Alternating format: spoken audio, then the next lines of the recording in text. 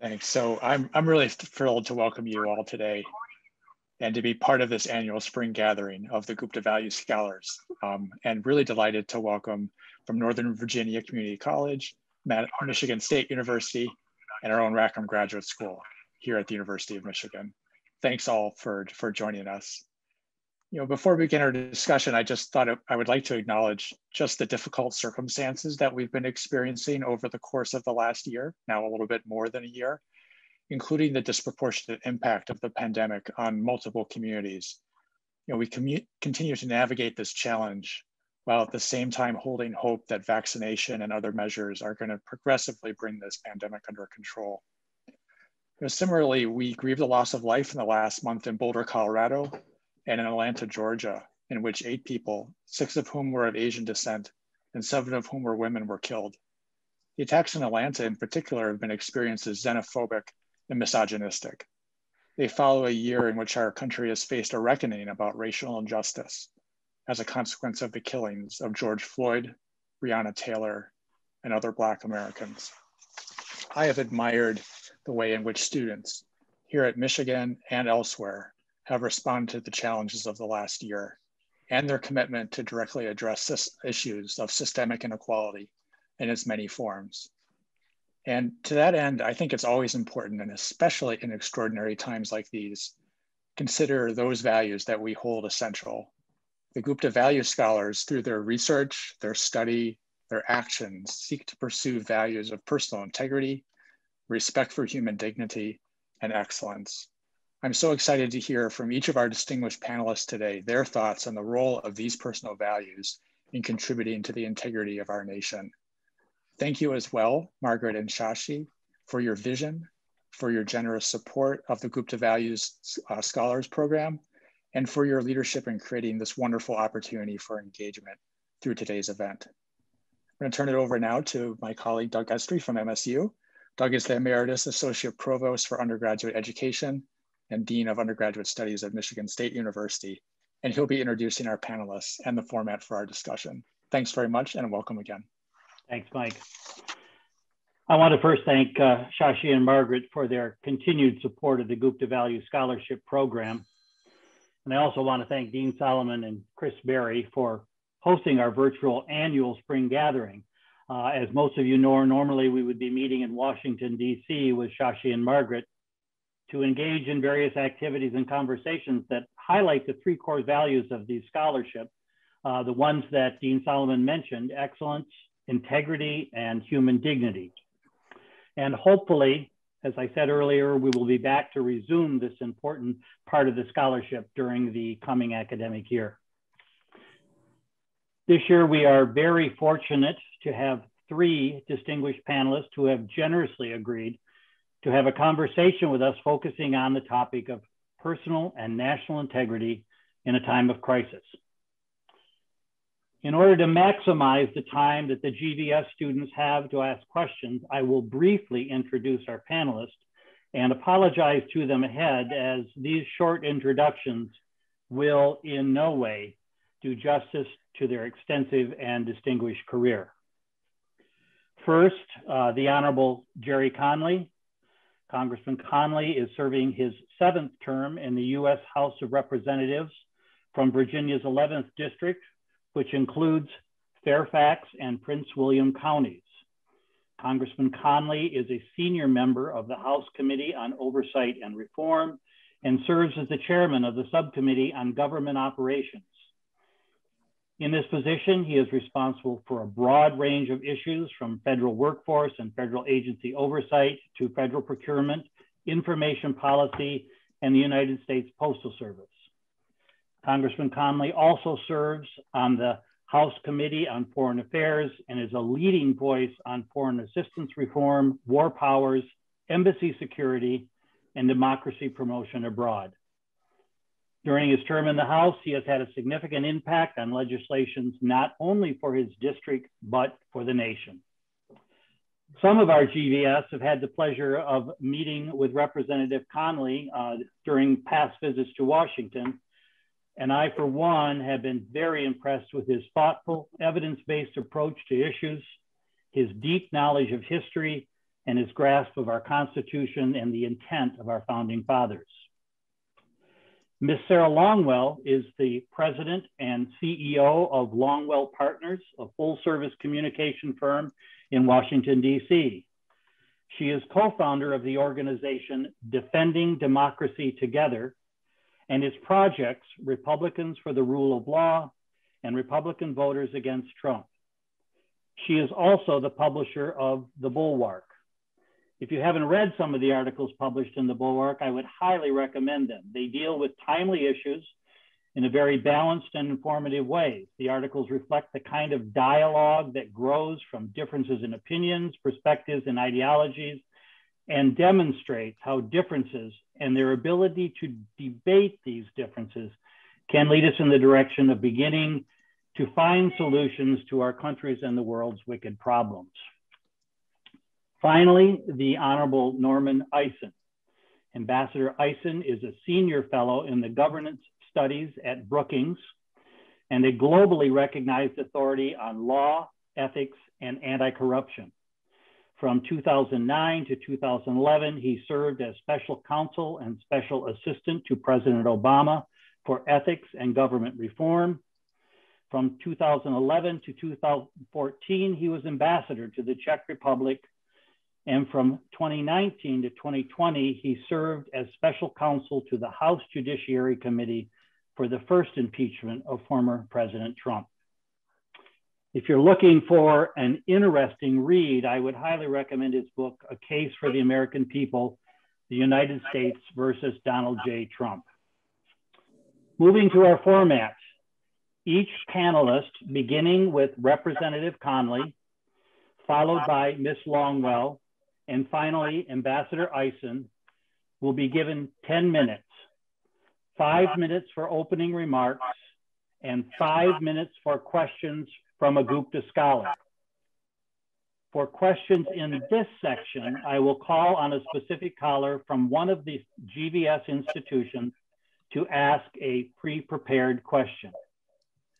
Following the opening remarks, I will open the conversation for questions from any of the Gupta scholars, and you may ask questions in two ways. Raise a virtual hand, and when called on, state your name, affiliation, and who the question is for.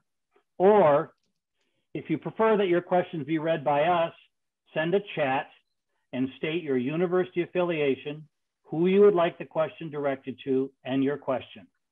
Please note you may submit questions through the chat function at any time during this meeting. We ask, however, that you not use the chat function for other reasons, as it clogs things up pretty quickly. We will do our best, Chris and I, to rotate the questions among the three GVS institutions. So with that, I will turn it over to Representative Connolly for his, and I apologize, Gerry, because you have so much to offer us, 5 minutes of opening remarks. Thanks so much. And thank you, Margaret and Shashi, for your friendship and your leadership in wanting to stimulate this kind of interest and this kind of dialogue, especially among young people. I think it's a wonderful investment for our future. And thank you, Mike and Doug and Chris, for helping to keep us in order today. The panel's title is Ethics, Personal and National Integrity in a Time of Crisis. From my own personal perspective, having just witnessed a uniquely corrupt and unethical era of American presidential politics, and having done so from the vantage point of a co-equal branch of government that was repeatedly unable to enforce accountability for brazen ethical lapses and abuses, I'd have to say the word crisis is appropriate. Since this discussion is both about the ethical responsibilities of citizens and people we elect to represent the public interest, I happen to be a federal elected representative.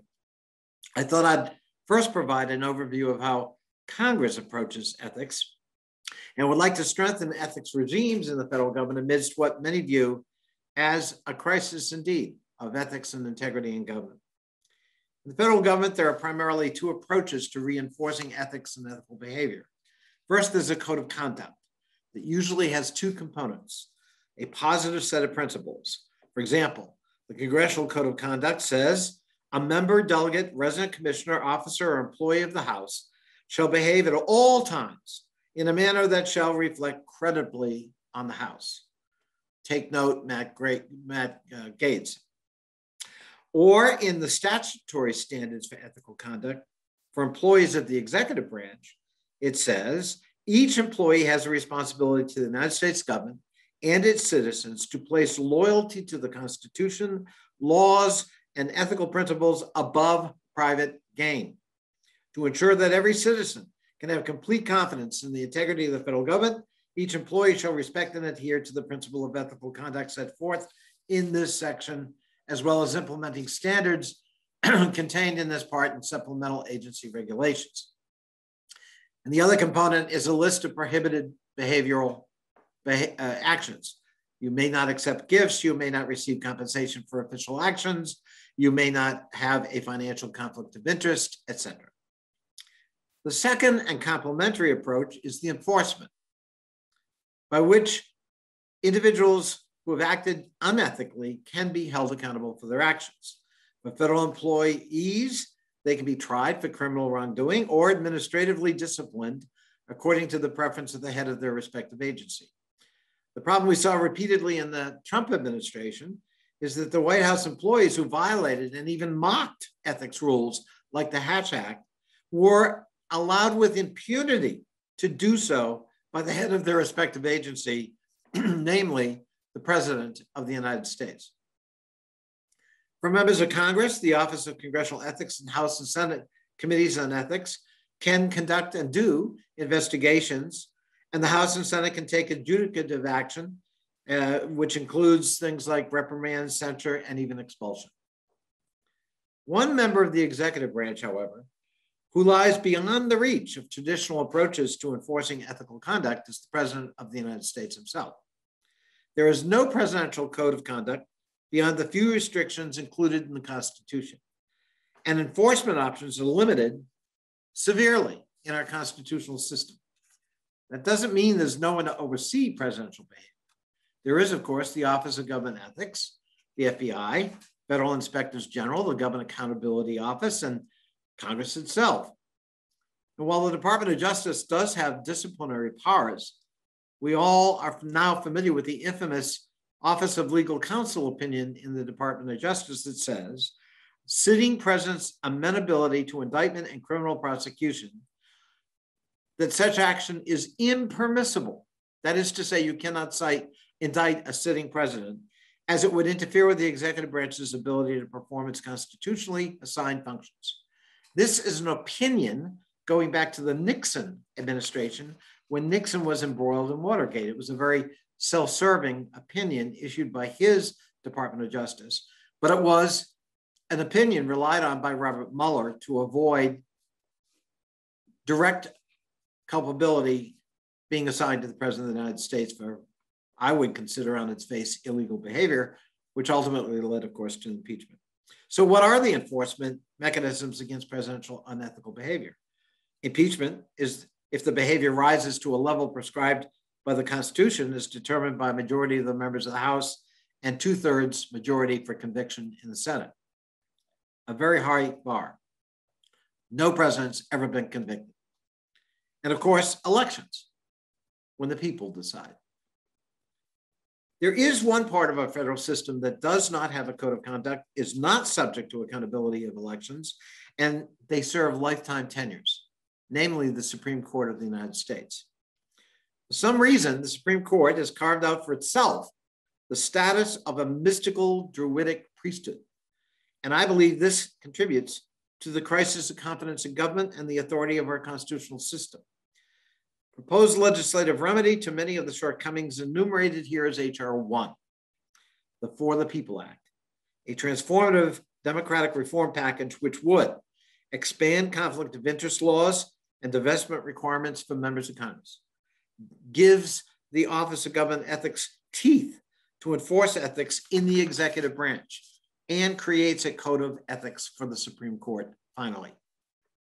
But beyond the strictures of statutory ethics requirements, codes of conduct and ethics enforcement regimes lies a more esoteric concept of ethics that resides more in the individual, that of a personal code of conduct, informed by experience, faith, fear, and really anything else that helps somebody determine right from wrong. And that's where I fear we face our most serious national ethical crisis post-Trump. As I laid out, accountability for unethical behavior is really immediate, if applied at all.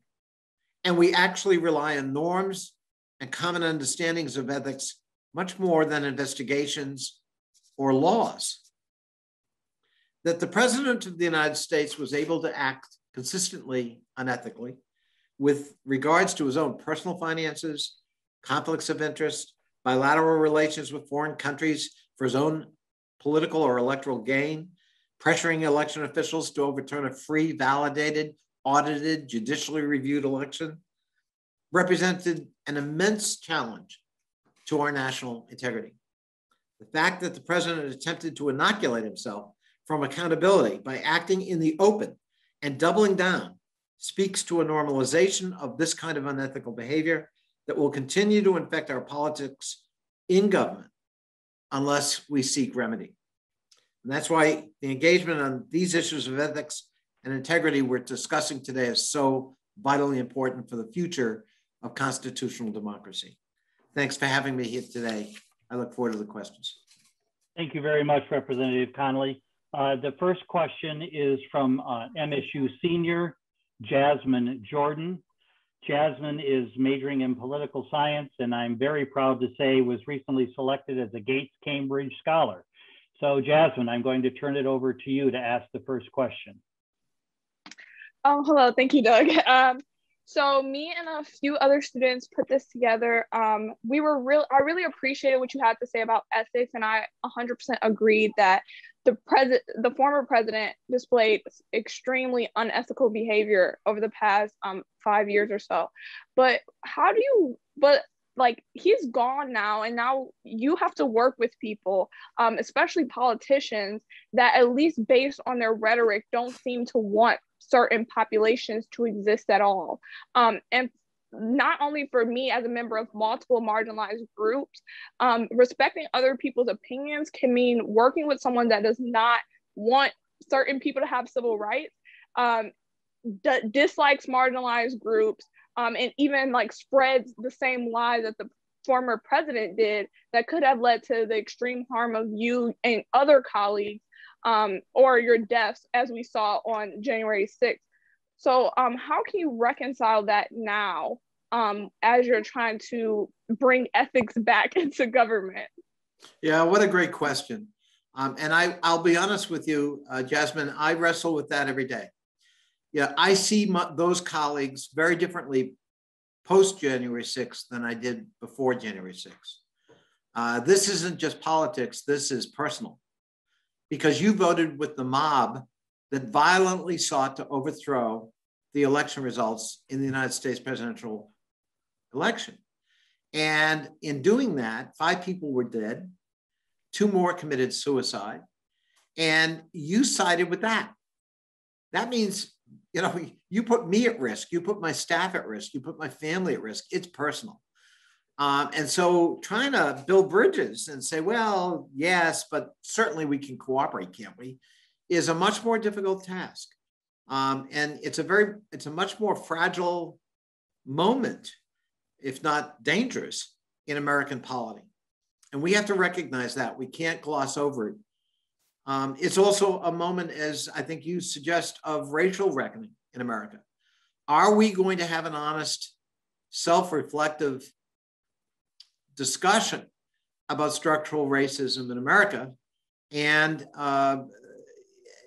let's start with law enforcement, since that has cost lives. And so the trial that's going on as we speak on Derek Chauvin, the former police officer who killed George Floyd, is going to be a moment of truth and self-reflection. And we'll see how that goes. You know, as well as I do, how often we've been disappointed in trial results, in trying to hold, again, the key word here in everything we're talking about, ethically, behaviorally, is accountability. What's the mechanism for accountability? You said something that has power. How are we going to hold you accountable? You said something that incited violence. How are we going to hold you accountable? You did something that crossed a line. How are we going to hold you accountable? And accountability is your protection and my protection. And we've got to do a much better job than simply counting on people to do the right thing or establishing norms, but they're not codified. I wish we didn't have to codify behavior, but Trump proves we do. And so I think we're going to have to really go into the crevices of our constitutional system, and for that matter, our society, and really ferret out the cancers and address them either legislatively or in other ways to revive accountability. And one I made reference to is that opinion of the Office of Legal Counsel going back to Richard Nixon. That needs to be renounced. That needs to be revoked. A president, no one is above the law, we say. Well, I don't want frivolous indictments of presidents, but on the other hand, when there's criminal behavior, he should not be, she should not be insulated from the law, unlike any other American. Thank you. The second question comes from Angie Perrone. Angie is a PhD candidate at the University of Michigan in social work and sociology. So Angie. Hello, thank you so much. Here's my question. The COVID-19 pandemic underscored a growing resistance to science, evidence, and data. The integrity of well-respected scholars, I'm thinking Fauci, has been questioned in ways that would be unthinkable just a few years ago. How can we address questions of integrity that stem from a general disbelief of research and science in policy? Yeah, what a great question, Angie. And I live with this all the time, and I'll give you a different example, the environment. When the Republicans were in the majority in Congress, they actually purged empirical evidence. They purged scientific studies. They purged scientists. They actually banned the use of certain phrases like greenhouse gases, climate change. And of course, why did they do that? That's censorship, right? They did it because to embrace the science behind the pandemic or behind the environment is to take responsibility. If I acknowledge that global climate change is real, then I have bought into a set of responsibilities I have as an elected official to do something about it, to respond to it. And they don't want to do that. And so it gets them off the hook. And so trying to have an empirical based, a scientific based set of public policies is something we have to push for. Now, the good news is we have a president, in Joe Biden, who absolutely is committed to that. And we're already able to point to the benefits of that, right? So we've gone from, 600,000-700,000 vaccinations a day when he was sworn in to 3 to 4 million a day. We're seeing us, start to get ahead. A third of Americans are not vaccinated, at least one jab. The economy looks pretty strong, ready to come back. So science-based policy making is very important, but we've always had Luddites, and we've always had know-nothings. I'm using those terms, from a historical point of view, but not using them as epithets. And we just have to soldier on. But we can't assume that science is self-evident. There are still flat earthers among us. And so we just have to be stubborn in pursuing it and insisting on it. And I think we also have to do a better job working through the media. The media is really has a responsibility here as well. When the media engages, for example, in faux equivalence. Well, I mean, some people say that evolution is correct, but it is a theory, and creationism is also a theory. So they're kind of like the same. Well, you know, they're not. And when someone does that in any of these realms on the media, they do a profound disservice and they really mislead the public. So we have a lot of work to do. Academia has a lot of work to do in pushing beyond academia, in helping to propound science. You know, and I'll give you one example of somebody who's done that. You know the science guy. What's his name? Bill Nye. Bill Nye. He's unbelievable. He's gone right at the anti-empiricism. He's gone to debate them. He's gotten tough, and you know. Well, we need more of that coming out of academia, so that people hear facts, and facts are very stubborn things when repeated. Thank you, Representative Connolly. I'd like to turn now to 5 minutes of remarks from Ms. Longwell. Hi there. Thanks for having me. And thanks to Shashi and Margaret. It's great to see you both. So I'm going to pick up, I think, where the congressman left off. You know, this idea of accountability. And look, I'm going to admit up front, I'm a Republican. I've been a Republican all my life. And spent a lot of time working for the private sector, pro-business policies. And when 2016 happened, you know, I fought Trump on behalf of, I had many other Republicans that I thought were better suited in that 16-person Republican primary. When I fought Trump in the primaries. When he emerged as the winner, I fought him. I couldn't believe it, but I was out there trying to figure out how to get Hillary Clinton elected. But of course, he won the election.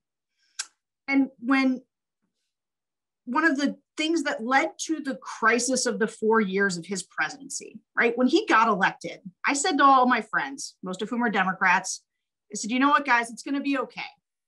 It's going to be okay because the Republicans are responsible people and they will put guardrails on him. A president can't just do whatever he wants. He's going to need Congress. There's going to be all kinds of responsible people around him that will, you know, keep him in line. And it is the thing that I think I've been the most wrong about in my life, which was that Republicans would stand up and it's funny because there was a name for us at the time. I guess it still is. We're called Never Trumpers, and we were Republicans who would never support Donald Trump. Because we thought he was unethical, he was unfit to be the president, and before he was elected, there were a lot of Never Trumpers. Just about every mainstream conservative news outlet, National Review, everybody, you know, National Review sort of famously published an issue called Against Trump before he was elected. And one by one, after Trump became the president, I watched people I'd known my entire career, my entire life. It was like their bodies were snatched. They went from being Never Trump to saying, well, maybe it's okay. Maybe this will be fine. Starting to make accommodations, starting to even change their political philosophy to say, well, maybe nationalism is sort of a good idea. You know, to sort of abandon everything they'd ever stood for as conservatives. And there was this group of people. I started going to meetings. I started looking for other conservatives who were as concerned as I was about what was going on. And because the theme of this talk was about sort of personal and national integrity, I want to tell you that I found this room of what I would say at the time were kind of sad Republicans. But it was a bunch of people, many of whom were famous, people that I had grown up reading. Bill Kristol, Linda Chavez, Mona Sharon. They had been on TV all the time in the 90s and early 2000s when I was sort of becoming politically aware. And they were all sitting there trying to figure out how as Republicans to oppose Donald Trump. And they did so at great personal cost to themselves. You know, Bill Kristol ran a venerable conservative publication called The Weekly Standard, and it just got shut down. Like it was not being sufficiently pro-Trump. So the funder pulled their money and shut the magazine down. People lost their jobs, they lost their affiliations, but these were all people who were willing to speak out. And as a group, we sort of came together and we built a bunch of new institutions. The organization, I quit my job. I had spent 15 years. I was a partner at a sort of Republican communications firm. I quit that firm and started my own firm, and built a bunch of new organizations that were all meant to challenge Donald Trump from the right. That as Republicans, we were going to stand up to him. We launched a group called Republicans for the Rule of Law to defend the Mueller investigation from political interference. We launched a magazine out of the ashes of the Weekly Standard called The Bulwark, which was a bunch of conservatives talking about why what Trump was doing was a violation of the rule of law. And the main thing that all of it taught me is that going through life, you are like, people talk about when you're in high school, right? People tell you about peer pressure. Peer pressure is a thing that exists sort of throughout your life. And as politics has become more tribal, there's a constant sense of, I need to go along with my tribe. I need to, everybody who's kind of on my team wearing my jersey, they're doing this. So I need to do this too. But one of the most, that's my time. I time myself. One of the most important things, though, to have a healthy politics is that people within your in-group, within your tribe, that they exert accountability there, right? Republicans should have been the ones saying to Donald Trump, like, they should have voted for that first impeachment. They should have been the ones that were answering to a higher affiliation than the Republican Party. Being an American is more important than being a part of the Republican Party. The values of being an American, whether it's rule of law, whether it's our commitment to liberal democracy and everybody participating and voting, those are things that transcend political party. And so I think what I want the crux of my remarks to be is that all through your life, there's going to be, it's easy to bounce along and just go along with your side, but you always want to maintain a North Star of what sort of higher principles are and make sure that is the key to what you're orienting yourself by. And I'll stop there. Thank you, Sarah. The first question for Sarah comes from a Nova sophomore, Helen Agbaparan Wu, and Helen is majoring in early childhood development. And Helen, I am sure I massacred your last name, but welcome. We'll turn it over to you for your question. Thank you. I know I have a long last name, Agbaparan. Yes, thank you for having me, and thank you, everybody. My question is for you, Ms. Longwell. Thank you for all you've been doing. I know things has been early this year was like the climax of everything, but thank God, peace is kind of returning. So my question goes to you. How can people act in an ethical manner in politics, especially when pressure is on to really win, no matter what happens? So how can people be able to act ethically? Sarah, did you get most of that? I had a little trouble. It was breaking up. I'll tell you what, Helen had some problems, and I have her question in front of me. I'll ask it so you can hear it. That'd be great. Thank you, Bob. People act in an ethical manner in politics when the pressure is to achieve a short-term win, no matter what. Boy, you just didn't hold back with a really hard question there, right? I mean, yeah, that is. Look, I think this is sort of the basis of what I'm talking about, right? There are take, for example, the voting right now, the argument over voting rights.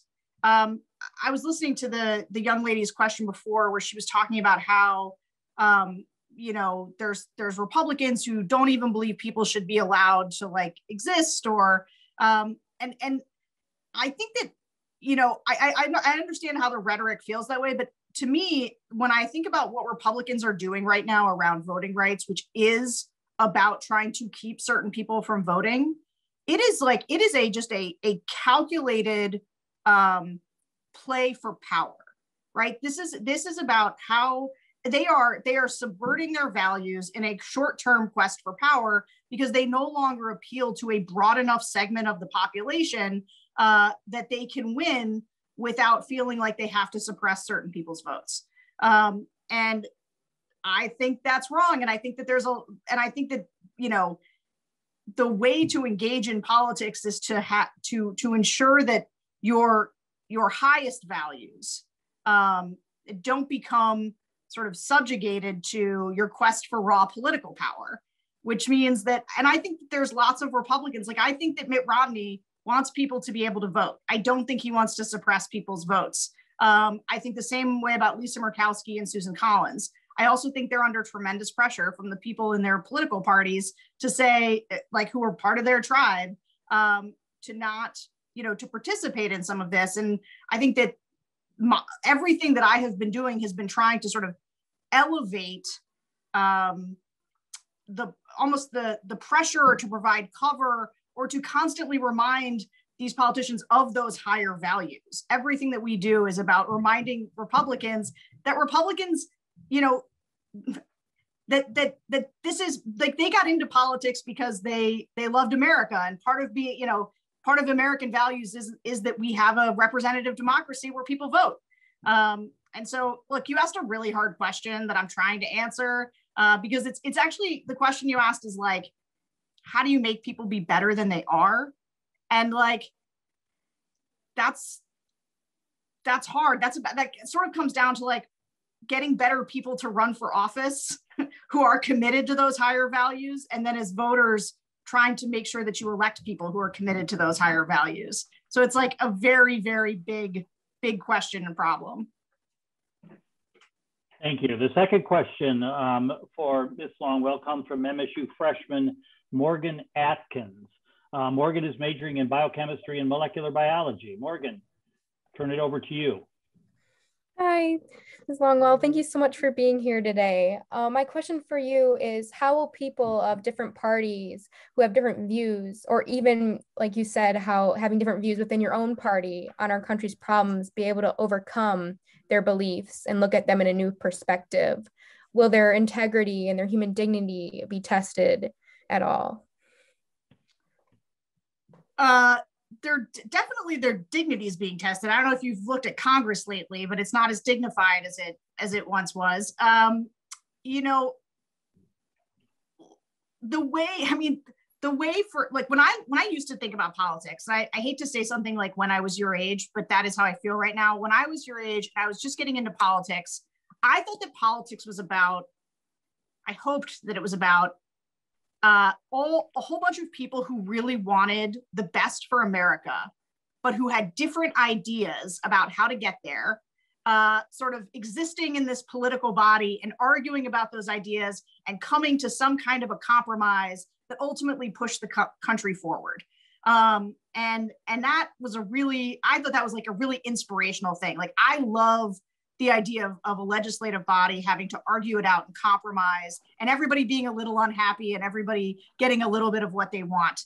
I just, you know, and I think we need to get back to that. But that is right now one of the worst things about what's happening is it's almost like a story as old as time, but it's like the Hatfields and the McCoys, the Montagues and the Capulets. There's this vortex of backlashes where trust has been broken. Everybody kind of sits around being like, you started it. No, you started it.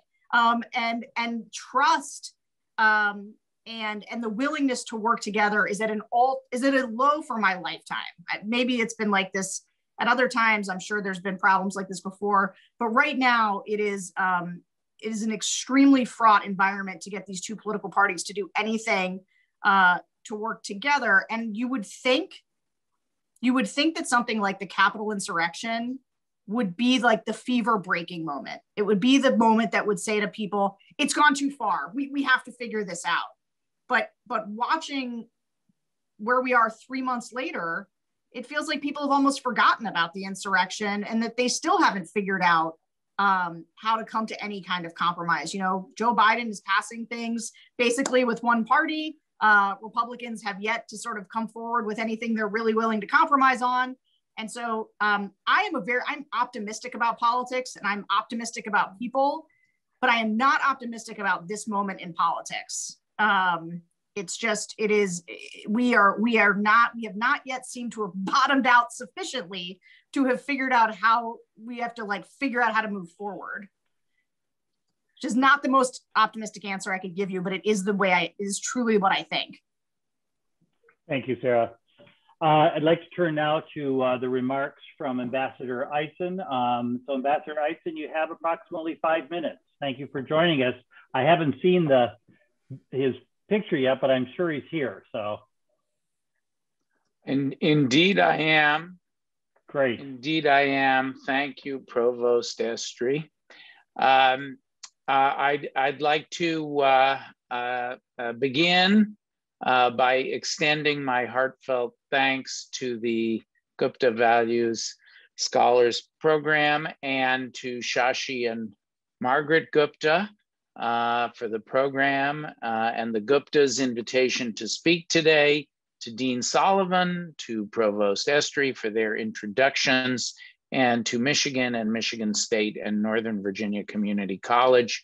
And of course, to all of you, the scholars. You are selected based on your commitment to 3 powerful core values that the program and Shashi and Margaret stand for: integrity, respect for human dignity, and excellence. In my family's small business, a hamburger stand that my immigrant parents ran in South Los Angeles, we also had 3 values. Number 1, always do the right thing. Number 2, always be loyal. And number 3, always serve the best hamburger you can.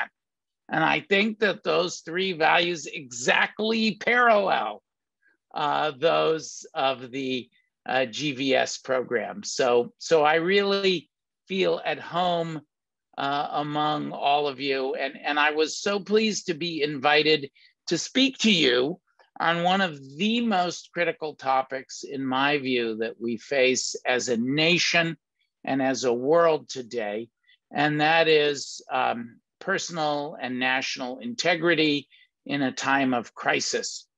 And to do so side by side with my friends, Gerry and Sarah, who have fought for these values in the crisis over the past 4 years, a crisis that continues.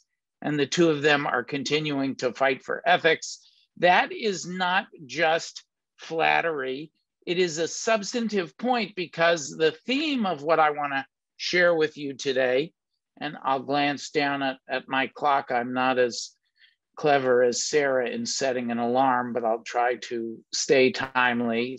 The theme I want to discuss to you today is that issues of national integrity are really just issues of personal ethics magnified many, many times over. There's a wonderful saying in the Jewish Talmud that captures this a connection between the personal and the individual and the universal that I believe is very much at the core of American life, of the American idea of all of us collectively attempting to work together. And that saying is that a person who saves a single life is as if he or she had saved an entire universe. The point is that there is a profound connection between the individual and the universal. And I think that that profound connection is the story, tells the story of the great crisis that Gerry reflected on with his views on the ethics structure and the way of our American rule of law and the way it succeeded and failed, and Sarah's story of how she broke with many of her longtime allies and the Republican Party to fight for ethics and integrity. you know, we saw so many people do the same thing in this era of Trump. And I don't say that in a partisan way at all. And in fact, it was so remarkable to me in listening to Sarah speak to remember that although I did not support the ex-president in his 2016 election, that I was slower than she was to see the threat that he represented, because I actually volunteered to help on the transition so they would have an ethics program. And then I broke with the president-elect when he announced that he was going to violate the Constitution by taking foreign government cash emoluments. Of course, I also reminisced in hearing the congressman talk about the past years, because I had the privilege to come and speak with him and his colleagues, particularly in those first dark years where we wondered whether our country would be up to the task. And it was. I believe that it was. And that is because as my book that Provost Estry was kind enough to reference, A Case for the American People, the whole point of that book is that even though in many of I counted the other day, I was involved in opening over 500 legal matters against ex-President Trump and those around him and his administration. Perhaps the most prominent was the first impeachment. It did not succeed. But where we failed, the American people redeemed us, and they understood that even with our successes and failures over those 4 years, we were making a case for the American people. That is what the congressman, that is what Sarah did in the work that they described over the past 4 years, and I was privileged to help with that. Ultimately, 80 million Americans. I believe our election was a referendum on integrity, not a partisan election, but an ethics election. And 80 million Americans voted for integrity. Of course, there were quite a number who voted the other way. Their loyalty to a lack of ethics has been dwindling, but we still have somewhere between 30 and 40 million Americans who, for example, subscribe to conspiracy theories, the big lie about the voting program, about the vote of 2020, and that big lie is animating a voter suppression campaign around the country. And I just, before we go to questions, I wanted to leave you with a thought, because we're looking to everyone in the Gupta Values Scholars program. Whatever your politics may be, this is not partisan. It's about ethics and integrity in a time of crisis, and the need for all of us individually to band together to fight for ethics. I hope you will do that in the spirit that was exemplified by one of my wonderful mentors, Gerry's longtime colleague, the late Congressman and American hero, John Lewis. He said something to me that I want to leave you with in the midst of the first impeachment. I talked to him all throughout those years, and Gerry can vouch for this. We were at a bunch of meetings together trying to figure out in Congress before the impeachment how to fight for integrity. And I bumped into Congressman Lewis on the day that he announced he was going to support the impeachment. Congressman Connolly was an early adopter. Congressman Lewis announced in the fall of 2019 that he would support the impeachment. I ran into him in one of the tunnels below Congress, and he gripped me with that ferocious grip on my arm. And he said, "Norm, impeach Trump, but do it with love." And that is the message that I want to leave for all of you. We need to have this fight for ethics and integrity, but we need to do it with love for the values, the 3 core values of the GVS program, love for our country, love for our Constitution, and love for each other. We must hate the sin, but love the sinner, even the people who we're trying to bring back to the American idea. I fear that I have not been as efficient on my time as I had hoped, but I slashed my remarks in half. I wrote much too much because I'm so passionate about these issues. So thank you so much for having me today, and I'll be tight in my answers to your questions. Thank you very much, Ambassador Eisen. I can tell from reading your book that you're passionate about your work. The first question for Ambassador Eisen is from Aya Waller-Bay. Aya is a PhD candidate at the University of Michigan in sociology. So Aya, I'll turn it over to you. Thank you so much. Good evening, everyone. Thank you so much, Ambassador Eisen, for your remarks. I have a question about voting, actually. So I spent some time on the Voter Protection Program website and noticed you listed 3 ways the organization is protecting the right to vote. First is legal, the second is law enforcement, and the third is communications. So can you talk more about the strategic role law enforcement plays in protecting voters, especially in consideration of those who may feel like the presence and visibility of law enforcement at the polls and otherwise may make them feel unsafe and intimidated? And I think of the incident with Representative Park Cannon at Atlanta, Democrat, who was actually arrested on March 25th and charged with the obstruction of law enforcement and disruption of the General Assembly for knocking on Governor Brian Kemp's office as he was signing the state's controversial voting bill into law. So how do we ensure that all voters feel protected by law enforcement when practicing their right to vote? Thank you so much. When she was arrested, I thought for a moment that we had lost the American Revolution and we were back in a monarchy where you're not allowed to knock on the king's door if he doesn't want you. But fortunately, they're not charging her. They've announced that she's not going to be prosecuted.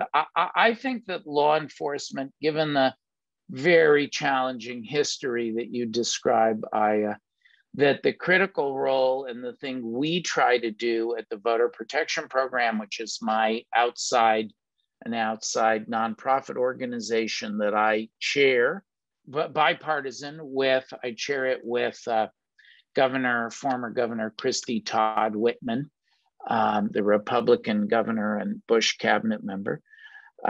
What we try to do is solve the problem of how law enforcement can protect all voters, for example, from militias who want to intimidate or armed individuals who want to show up and intimidate at the polls without having the unintended consequence that suddenly if a lot of armed police are swarming the polls, you're going to scare away all the voters.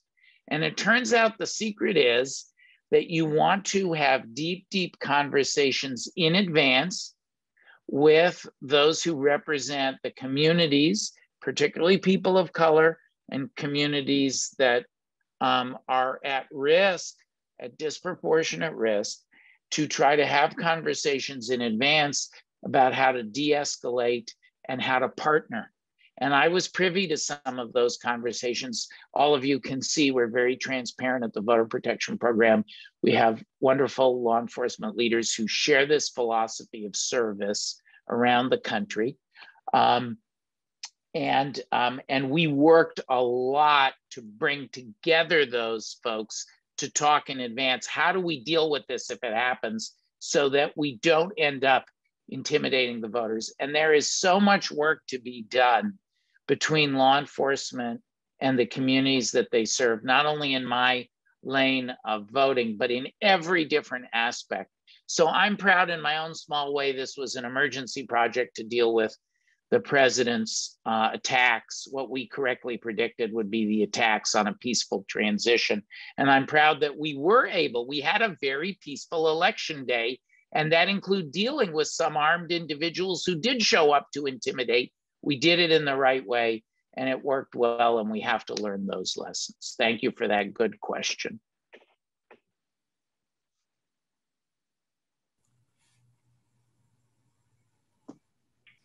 Thank you, Chris. Second question comes from a Nova student, sophomore Layla Rashid, and she's majoring in nursing. And Bob is going to read her question for us. Yeah. So Bob, I'll turn it over to you. Thank you. Layla had a member of her immediate family pass away, and that's why she cannot be here tonight. Oh. So here's the question. Ambassador Eisen, With the image of the United States having been tarnished over the past few years, how important is it for our foreign service personnel to act in an ethical manner at all times?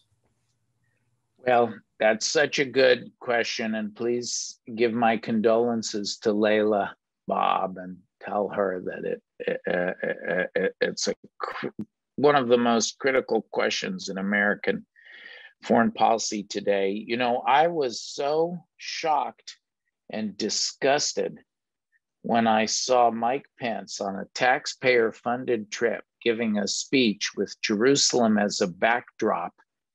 And again, I'm not saying it in a partisan way, not Pence, I'm sorry, our Secretary of State Pompeo giving that speech as it's so unprecedented to have a Secretary of State go abroad to a hotly contested area and exploit that on a taxpayer-funded trip, even if that little slice of it is reimbursed for political advantage. So we have a big restoration job to do in foreign policy, but I think we're off to a very good start. I could say a lot about it. I've written about it. The single most important thing we've done is to admit to the world our own frailties and foibles. If you look at the administration's blueprint that they've released for their foreign policy, the initial blueprint, they talk in there about we need to fix democracy at home so we can be good democratic partners all over the world. And I think that I found as a diplomat that spirit of humility serves you well in attempting to work with others to promote ethics and democracy.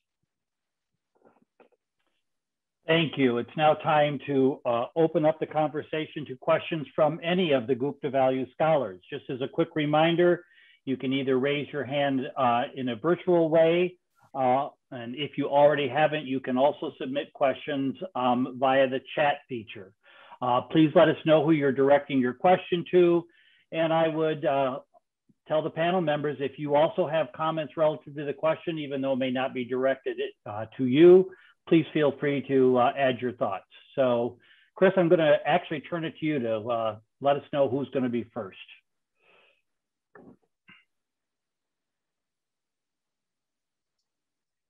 Thanks, Doug. There is a question in the chat, and I'm so sorry, I can't seem to see who it's from, but I'm gonna go ahead and read it. It's directed to Ms. Longwell.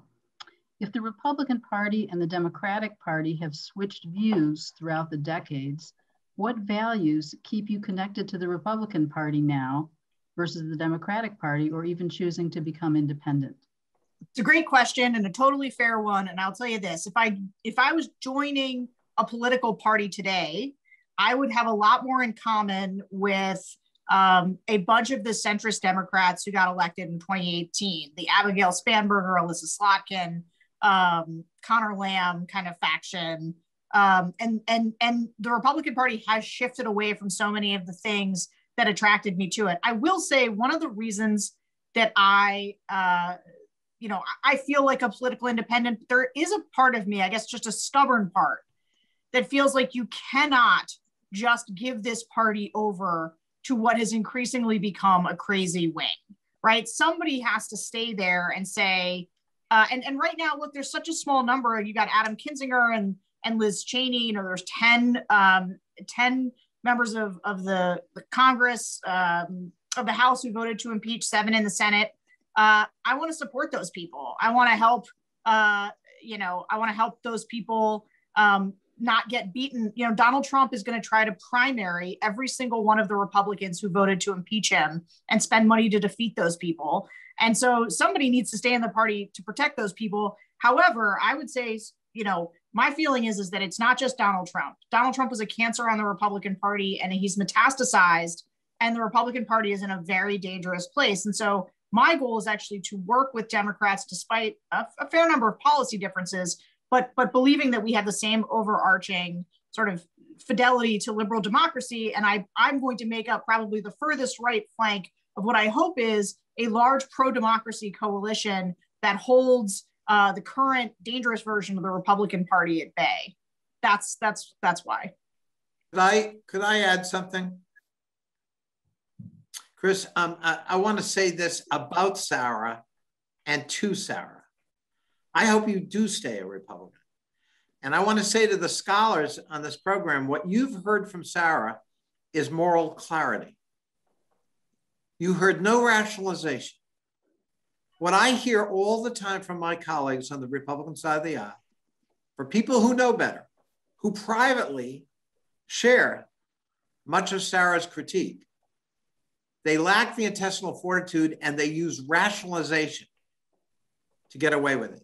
So they'll say, yeah, I know. No, you're right, of course. But, you know, he's not wrong about X, Y, and Z, or he made a point on A, B, and C. And when you hear that but, the rationalization follows. And that rationalization is what has allowed scores of people to hide and justify their fear and cloud any kind of moral clarity, which we so desperately needed and need. So I salute you, Sarah. I hope all the scholars today have heard the moral clarity I've heard. Thank you, both of you. I'd like to turn to Elliot. He has a question, I think, for Representative Connolly. Elliot? Yes, Gerry, you began your remarks by talking about the importance of integrity in Congress, but I'm not sure integrity is the norm in Congress or government more broadly. As you'll recall, at the beginning of the pandemic, there were insider trading fiascos with Senator Feinstein and Loeffler. There have been speaking gigs for past presidents as long as I can remember, hundreds of thousands of dollars transferred in essentially what I see as delayed bribes to presidents to protect political interests and just general propping up of a wealthy aristocracy that I think fails to produce politicians that represent the everyday American. My question would be, how would you combat that? Or how would you suggest we combat that? You know, good question, Elliot. And I think it kind of goes back to the question Helen asked Sarah a little earlier, which really goes to human behavior, right? Why do you go into public service? It is not for self-enrichment. It is public service. And you're not entitled to anything. And if it gets into your head that, look how hard I work, look how little I make, look what few benefits I get. So I'm entitled now and then to stay at your vacation, mansion, in the Caribbean, Elliot, or I'm entitled to a little weekend off in someone's private yacht, or I'm entitled to that gold Rolex watch a friend of mine wants to give me, who has maybe a pending interest before the government. Once that gets into your mindset, you're already corrupt. And so how do we preserve integrity, personal integrity? How do we make sure people go into government, whether it's elective life or government service, for all the right reasons and stays there? You're asking a profound question about human behavior. I will tell you, I spent 26 years in elective public life. The overwhelming majority of people I've worked with, Republican and Democrat, go into it for honorable reasons and for the right reasons. We sometimes, because of headlines, allow ourselves to maybe taint the whole enterprise as corrupt and venal and unworthy of our consideration and our democracy. And that's not true. Put aside philosophical differences, most political figures I know from a behavioral point of view try to stay within lanes that are ethical and that are careful. But there are all too many people who go into public life and private sector, who are venal, who are out to maximize benefits for themselves and their families and their friends, and they take the whole process. So that's why I think, if we were all angels, no one would need a code of ethics. Precisely because we're not, we need a code of ethics. We need guardrails, ethical guardrails that circumscribe behavior and enforce it. And that's where accountability, I think, can be a really useful thing, because in case you're tempted, knowing that there's potential enforcement and punishment if you, go outside those guardrails is a necessary part of, I think, public life. And that's why I mentioned, for example, if there are areas in our we saw the flaws in holding the president accountable. There are some solutions beyond impeachment. I mentioned one: get rid of that Office of Legal Counsel opinion, so that he knows I could be indicted, as opposed to Trump knowing with impunity I can't be indicted. But I would also commend the Supreme Court. I don't think the Supreme Court should be above accountability, and they are right now. There's virtually no check on the Supreme Court, and including, I might add, even public access. You're lucky if 40 human beings who aren't party to the case in front of them ever get into the Supreme Court to watch a Supreme Court deliberation or a case being argued. And that's why I think, for example, part of accountability is democratizing the Supreme Court, putting term limits on them, and also putting cameras in the court. So, I mean, there are things we can do, but we're never going to perfect human nature, unfortunately. If I can just add a short coda, and I'll extract the three general principles, like the three core values of GVS, or the three rules of the hamburger stand. There are three general principles that my friend Gerry just articulated. You need strong rules. It needs to be reinforced by strong transparency, like those cameras that he's talking about, and all wrapped in strong tone at the top. And if you look at how we achieved the most scandal-free when I was President Obama's ethics czar, and I designed the system with him, it wasn't fancy. It was those three rules: strong ethics rules. He writes about this in our work together in his autobiography. Strong transparency and strong tone at the top, the example that he set. The past 4 years have been the exact opposite on all three, which is the reason for the crisis, part of the reason, the crisis that we're talking about. And I'll just echo, having represented government officials and worked side by side and worked in and outside of government, including government officials who got in trouble. The vast, vast majority of people in government are trying to do their best. We are in a bad place at the moment not because of venal interests, but because of a lack of political courage. I think an asymmetrical lack of political courage. That's cowardice, but it's not venality. At this point, I'd like to respect our distinguished panelists' time that we told them that we would end at 6 o'clock. I'd like to thank them. This has been a very interesting conversation, and I hope, I'll direct this comment to Shashi and Margaret, that maybe when we get back to Washington, we can continue this, but in a face-to-face kind of way. So at this point, I'd like to turn it over to Shashi and Margaret to wrap things up, and in doing that, also thank them for their amazing generosity and their help with all of the things that we've been trying to do through their good graces. So Shashi and Margaret. Thank you, Doug. Well, this has been a wonderful conversation, and I'd like to thank our panelists, Gerry, Norm, Sarah.